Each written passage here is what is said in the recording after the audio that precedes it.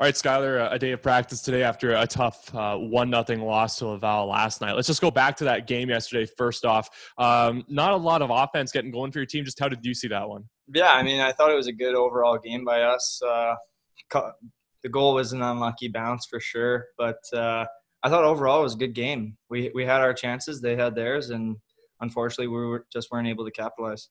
What did you see, I guess, Laval change between the first two games? Like the differences in their game between that first game and then the game yesterday?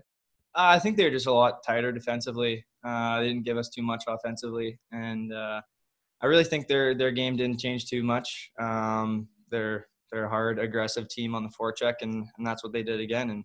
And we handled it a lot better, I thought, in the second game. But they did their job, and they ended up coming out on top. How tough is that to control sometimes? We talked with Moose head coach Pascal Vincent about that a couple of times. Just Laval's a very north-south team. They come with a really strong forecheck. How important is it just to be able to contain that and then generate some offense the other way?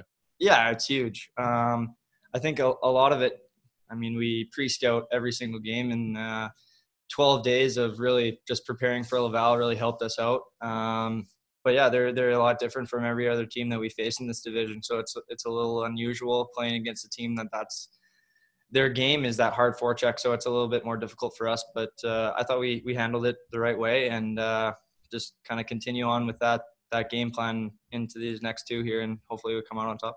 You know, the past two games, you've also seen a lot of posts for your team. You know, it's got to be about like 4 or 5 posts in those first two games. Is that frustrating for you guys that you're hitting so much iron and outs, or is it sort of a little motivating knowing you're just that close to finding the back of the net? Yeah, I think it's a little of both.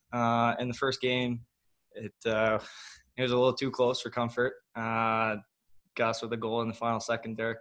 But yeah, there's a lot of posts in that game too. And then in this last game here, there's a lot of posts as well. So I think it's just being that close. We know we're doing the right things, and eventually they're going to go in.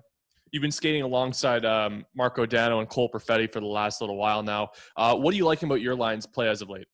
Yeah, I really like it. I think we're doing the right things out there. Defensively, we're not giving them much, and offensively, we're creating, and that's what we're out there to do. And I think we're all doing our job. And then going into tomorrow's game against Laval, what's it going to take, I guess? Is it going to be finally getting those posts to go in, or just what do you guys think you need to change heading into tomorrow's game? Yeah, I think last game I think we only had 4 shots in the first period, so we gotta get a lot more shots early on their goalies. But I think overall, just stick to what we've been doing. It's working. Unfortunately, last game, like you said, we weren't able to capitalize on any chances, but they're gonna come. We just got to stick to it and stick to our game plan.